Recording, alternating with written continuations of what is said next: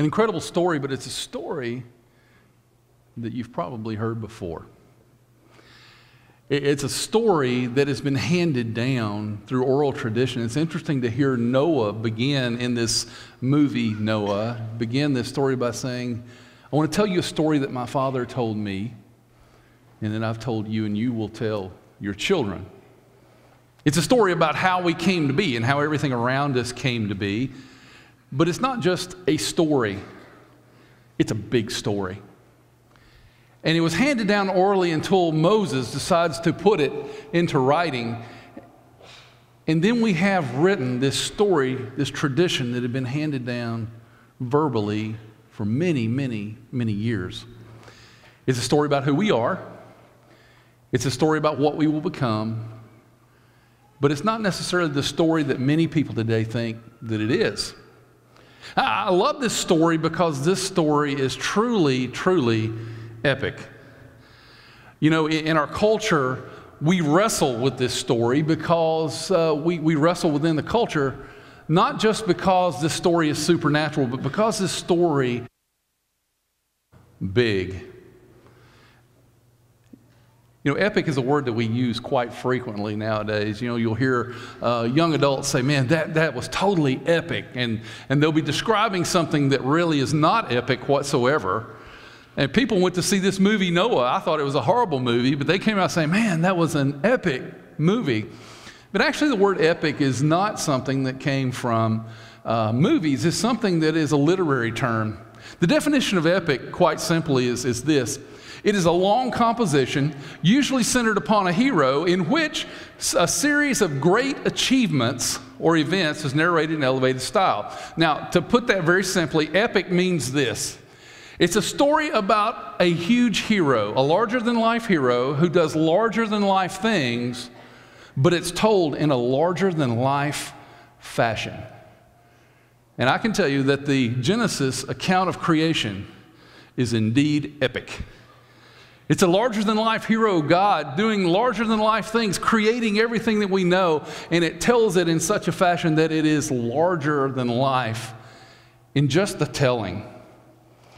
Modern culture's dilemma is that they want to try and square this Genesis account of creation with science. And what happens when we try to do that many times is, for Christians, we have this conflict of faith. We have these scientific facts that go behind this creation story that we've been taught our entire life. And for people who aren't Christians, who are wrestling with the whole Genesis creation story versus the science, they feel like in order to be people of faith, they would have to totally deny science. And neither one of these things are necessary. The reality is that this story was intended not to be shared in the context of science. That this story is intended to be shared in the context of the cosmology of ancient Israel. You know, it's interesting that so many times when we look at biblical stories, we get mixed up and we tell them as if they're a bedtime story or they're an imaginary story. Years ago, a 17th century Shakespearean actor was asked by the Archbishop of Canterbury, why are you so able to be convincing with your audience with an imaginary tale when we preachers tell real things and we can't seem to reach our audience? And the man's name, the actor's name, was Thomas Betterton, and this is what he said. He said, actors speak of things imaginary as if they were real, while you preachers often speak of things real as if they were imaginary. And you know, sometimes we get caught up in that, and what happens when we start talking of things that are real, like this creation story, as if they were imaginary, we lose the awe and wonder that we should feel within that story. You see, this story was intended to be spoken to a group of people in ancient Israel to tell them not just how things came into being, but who made things come into being.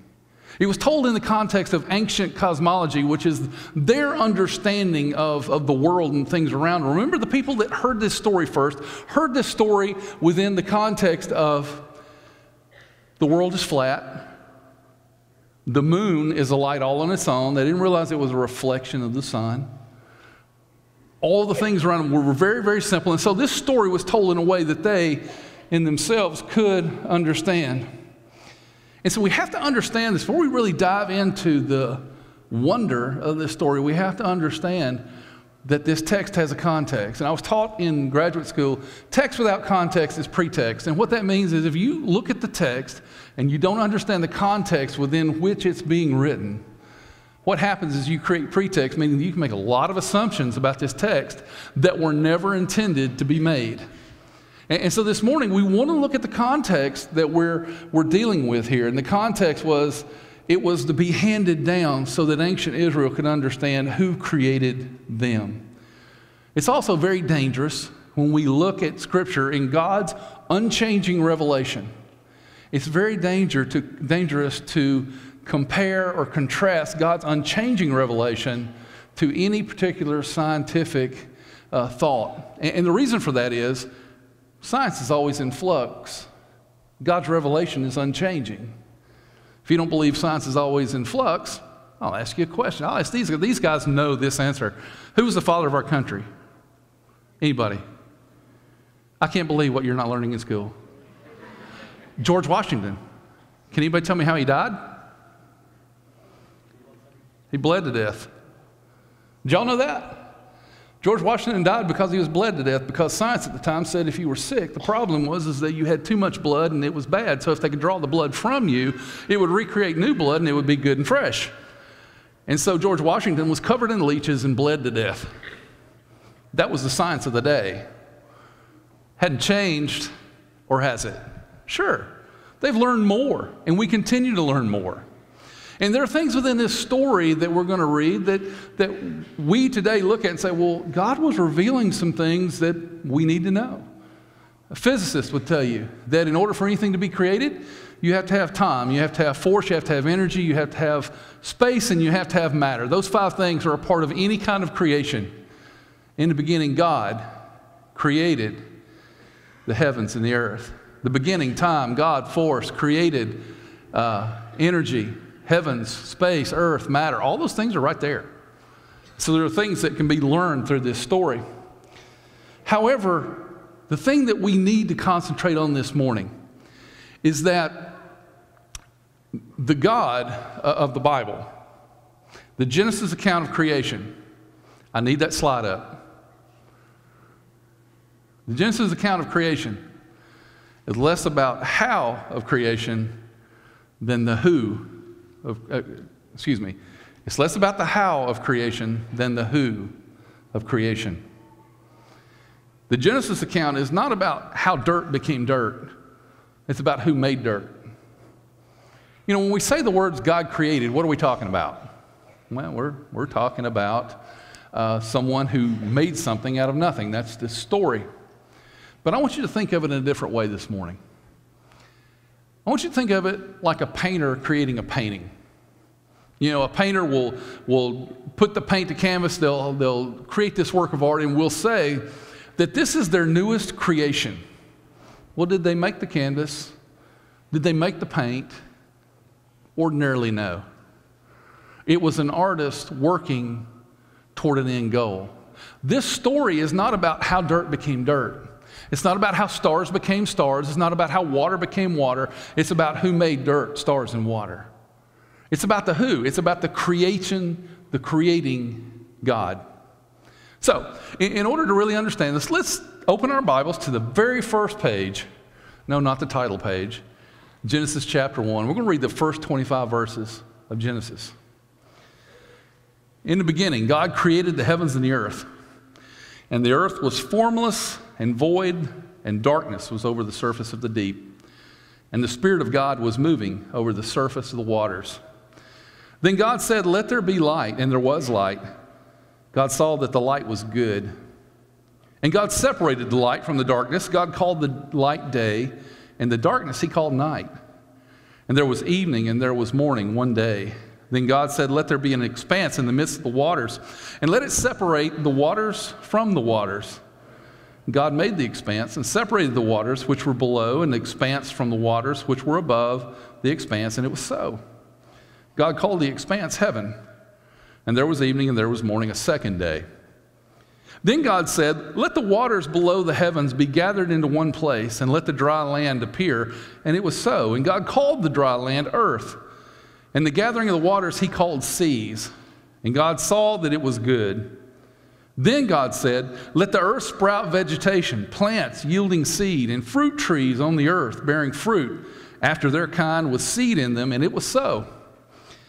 The earth brought forth vegetation, plants yielding after their kind, and trees bearing fruit with seed in them after their kind. And God saw that it was good. There was evening, there was morning, a third day. Then God said, let there be light in the expanse of the heavens to separate the day from the night, and let them be for signs and for seasons and for days and years, and let them be for lights in the expanse of the heavens to give light on the earth. And it was so. God made the two great lights, the greater light to govern the day, the lesser light to govern the night. He made the stars also. God placed them in the expanse of the heavens to give light on the earth, and to govern the day and the night, and to separate the light from the darkness. And God saw that it was good. There was evening, there was morning, a fourth day. Then God said, let the waters teem with swarms of living creatures, and let birds fly above the earth in the open expanse of the heavens. God created the great sea monsters and every living creature that moves, with which the waters swarmed after their kind, and every winged bird after its kind. And God saw that it was good. God blessed them, saying, be fruitful and multiply, and fill the waters in the sea, and let the birds multiply on earth. There was evening, and there was morning, a fifth day. Then God said, let the earth bring forth living creatures after their kind, cattle and creeping things, and beasts of the earth after their kind. And it was so. God made the beasts of the earth after their kind, and the cattle after their kind, and everything that creeps on the ground after its kind. And God saw that it was good. You see, this story is not intended to be an explanation about how creation worked. It was supposed to be a reminder of who created us. What were his intentions? And how does he feel about those he created? As you'll notice, we didn't read the part where he created man. But you'll find in this scripture that repeatedly he backs up and he says that it's good. I think the first thing that this story, as it's being handed down over the generations, was intended to do is it was intended to remind us of the goodness of God, and that goodness was injected into his creation. The goodness of God's creation gives us permission to enjoy his creation and subsequently enjoy our lives. 6 times in this initial scripture, 6 times, it says, it was good. Now, when he says that it was good, it's not like he was discovering that it was good. It's not like God created something and he backed up and said, that worked out okay. And it wasn't like he was admiring that it was good. After he created men, or he created the people and the things in the sea, or he created the trees, he didn't back away and say, wow, aren't I cool? Isn't that beautiful? You see, this story is not about him discovering that it was good. It wasn't about him admiring that it was good. When God says things are good, what it is what's called a benediction. It's a declaration that what he has done within itself, encased in itself, there is goodness. And because of this goodness, we're taught that we can enjoy the things that are around us, and not only that, we can enjoy our lives. That God created goodness. Interesting part of this is that as we enjoy our lives, we need to understand that there are parts of life that are very, very important. That if we're really going to enjoy the creation that God has given us, that has to include things like gladness, laughter, joy, and play. All of those things are good, and within a godly context, God intends for his people, his followers, his family to enjoy laughter, play, joy. You know, when I was growing up, I grew up in a church that Well, let's just say they didn't believe that. Okay, in order to be a good Christian, you had to be serious. I mean, really, really serious. And you had to be almost dour in your appearance. I used to say, and still do, that these people were people who were raised on dill pickles and kept in a freezer their whole life. They were just cranky. And you know what? It is a misnomer to say that you're a cranky Christian, because if you're a Christian, you have so much to be joyous about. You have so much to celebrate. What God created was good, and it reminds us that it's good and it's to be enjoyed, and that we are to have a life that's full of joy, laughter, play. Second thing this reminds us of is it reminds us that this story has the limitations of God's creation. In this story, there's limitations of the creation. The Genesis account of creation differs from all others in that it includes only one deity. If you take every other account of creation, you're going to find that there's multiple deities in all of these accounts of creation. Often, creation itself, the world around us, is to be worshiped. Sometimes men are to be worshiped. However, in this story, there is only one creator, there is only one deity, and there is only one that is deserving of any kind of worship. It's kind of interesting. We live in a culture that would be very quick to say that, yeah, we are to truly enjoy the world around us. However, this same culture worships the creation around them. And they'll support that, huh? Well, the culture we live in worships money. They place it above God. The culture we live in worships success. The culture we live in worships creation. You don't believe me? How many people would rather go to the lake than go to church? How many people will skip church to go on a hike? And they'll say that I feel God, I experience God in creation. The truth is, we experience God through worship, and we see Him in creation. We enjoy Him because of creation. And we have to be very careful, because in this world, Christianity is established to enjoy creation. Enjoying creation is great, but worshiping creation is something totally different. You see, there's two extremes to that.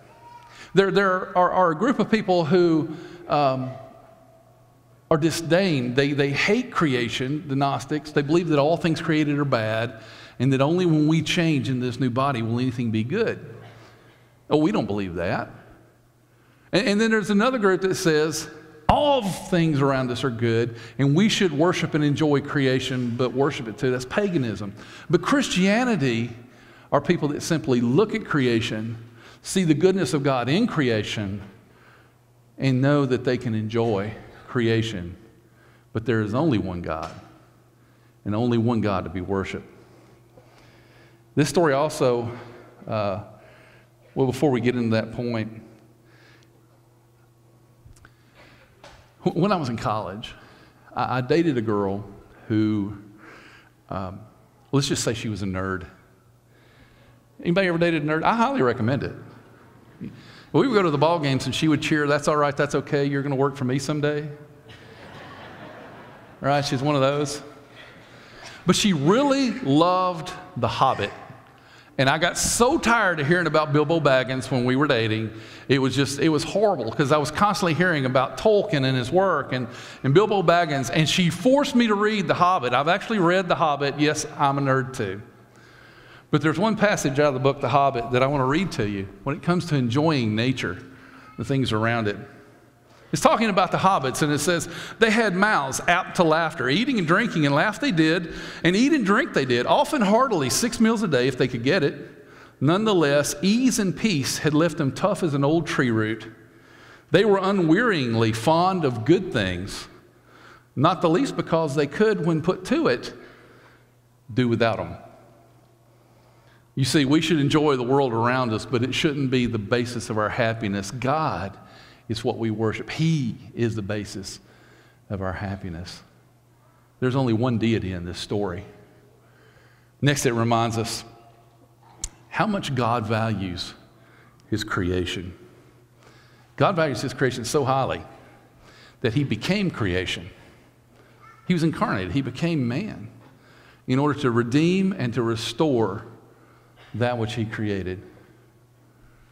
He values what he created, including you, so much that he became one of us.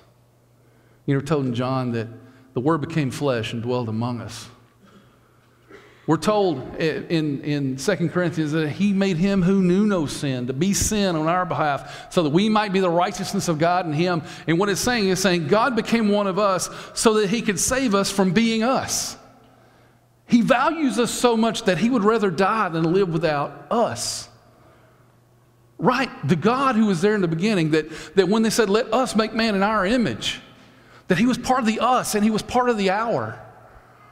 The one who put all the stars in the space, the one that formed the dirt and the dry land and put the water here and created everything that you know and everything that you see. He valued us, you, so much that he'd become like you in all things so that he could be a faithful high priest. And he went to a cross. He died. He was put in a grave. He was brought back to walk this earth, to let you know that someday you'll be raised from the dead too. He values us so much that he became creation in order to restore and to redeem creation. And it's kind of interesting within all of us. We look at the world around us, the creation, and sometimes we see bad. We see sickness. We see injustice. We see poverty. And our first reaction is to say, God, if you're really God, how can you let this happen? We dig in Scripture and we see his revelation to us, and it tells us that these things happen because sin and bad things are in the world. God created good, and we made it bad.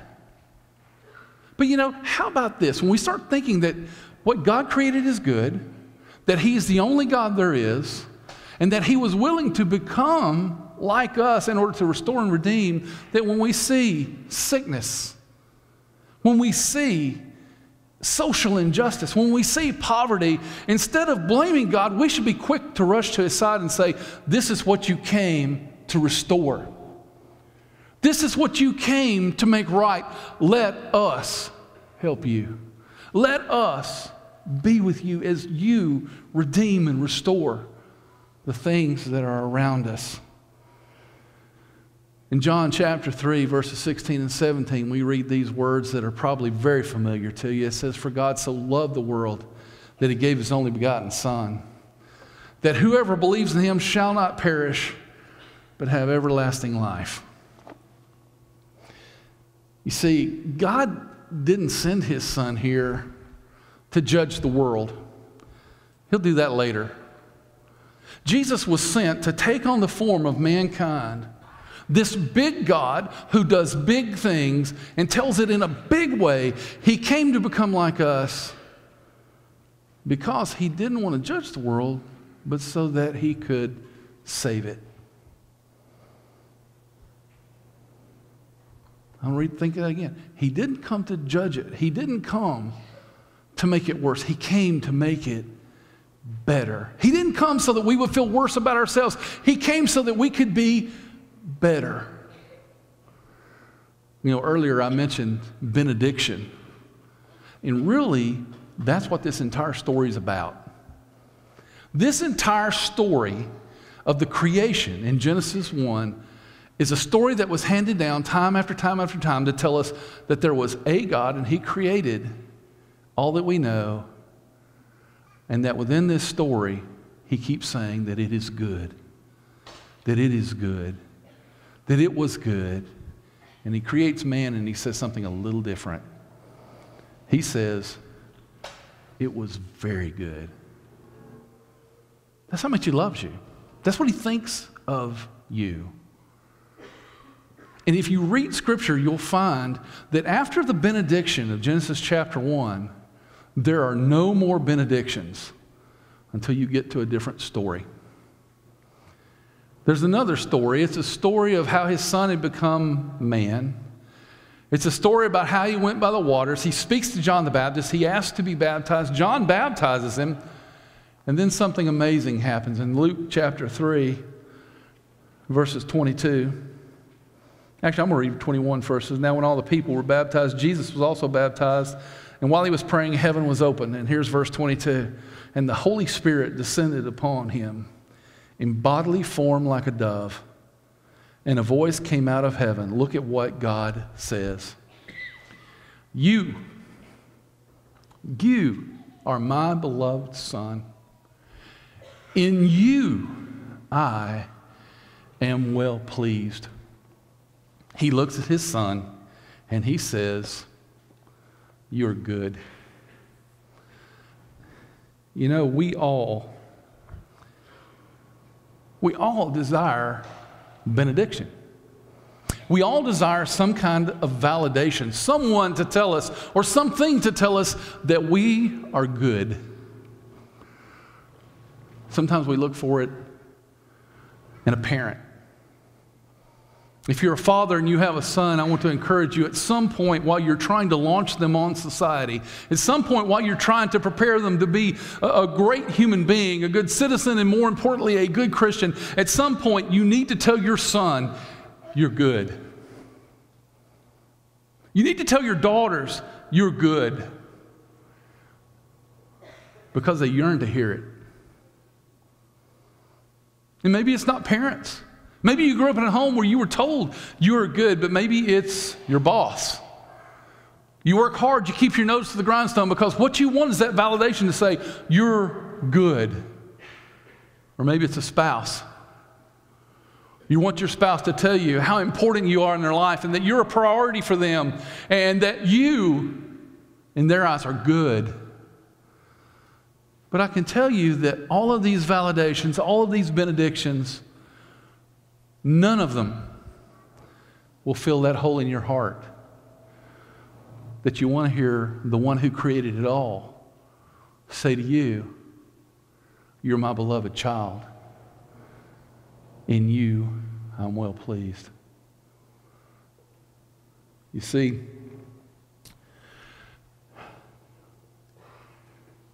the creating God yearns to say what we yearn to hear.